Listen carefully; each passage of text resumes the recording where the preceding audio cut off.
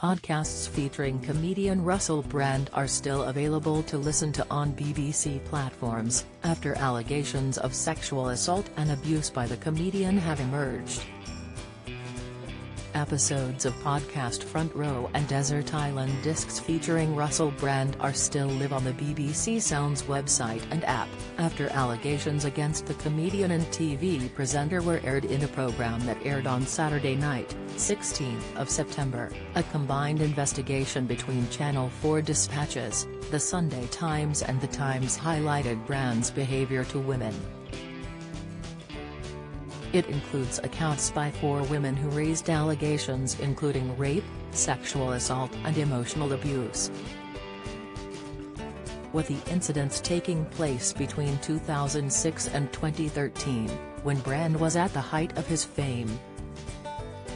In response to the claims, Brand has denied all allegations and said all his relationships have always been consensual. Episodes of podcast Front Row are still live on the BBC Sounds website, with one featuring an interview with Russell Brand. The episode, from 2013, features the comedian discussing arts news with Mark Lawson and also an in-depth interview. In another podcast episode of Desert Island Discs, also from 2013, Russell Brand's choices are discussed alongside presenter Kirsty Young. The BBC podcasts come as the BBC has confirmed that they are looking into allegations of misconduct by Brand during his time working for the corporation as a matter of urgency. In a statement, the BBC said, the documentary and associated reports contain serious allegations, spanning a number of years. Russell Brand worked on BBC radio programmes between 2006 and 2008 and we are urgently looking into the issues raised. The investigation by Channel 4, The Times and The Sunday Times alleges that the incidents of assault, rape and abuse took place between 2006 and 2013. During this time Brand was a presenter on BBC Radio 2 and Channel 4. In response to the allegations raised by The Times, The Sunday Times and Channel 4, Brand has denied all allegations and has said his relationships have all been consensual. Speaking in a video shared to his social media channels, Brand said, "I've received 2 extremely disturbing letters, or a letter and an email.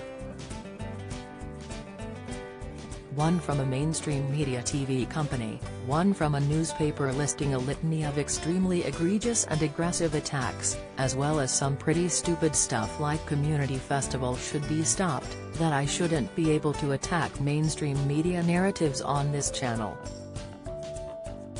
But amidst this litany of astonishing rather baroque attacks, often very serious allegations that I absolutely refute.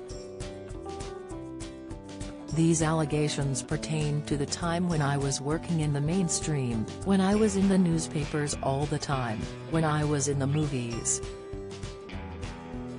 And as I've written about extensively in my books, I was very, very promiscuous. If you've been a victim of sexual assault, you can access help and resources via www.rapecrisis.org.uk or calling the National Telephone Helpline on 0808 802 9999. Follow Mirror Celebs on Snapchat, Instagram, Twitter, Facebook, YouTube and Threads.